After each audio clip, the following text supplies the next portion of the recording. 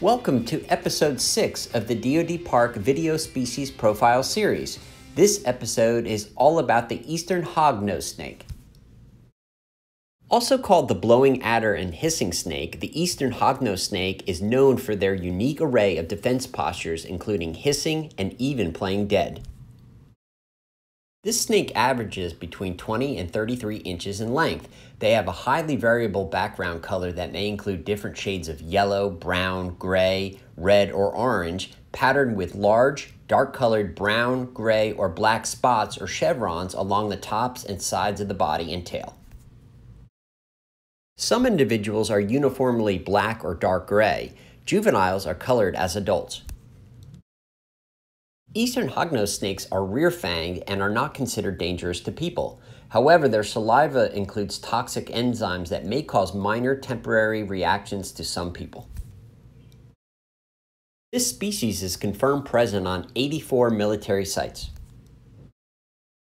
Their range extends from southern New England through southern Ontario to Minnesota and South Dakota, and south to southern Texas, the Gulf Coast, and southern Florida. They typically inhabit woodlands, grasslands, fields, meadows, and coastal areas with loose, sandy soils. When confronted, they will suck in air, spread the skin around their head and neck, hiss, and lunge towards the source of the threat with typically a closed-mouth strike. If this strategy does not dissuade the threat, they will generally play dead, rolling onto their back and opening their mouth and regurgitating any food items they have recently consumed for added effect.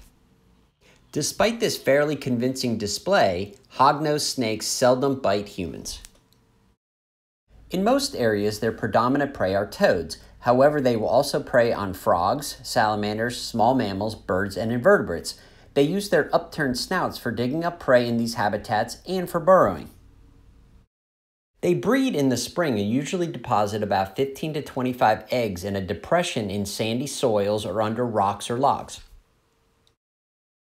Military natural resources managers may consider addressing threats to this species, including human persecution, soil compaction and erosion, and habitat loss.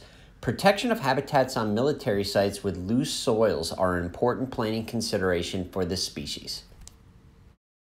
For more information on the Eastern hog-nosed snake, including a fact sheet on this species, please visit our website. Thank you for watching episode 6 of the DoD PARC Species Profile video series.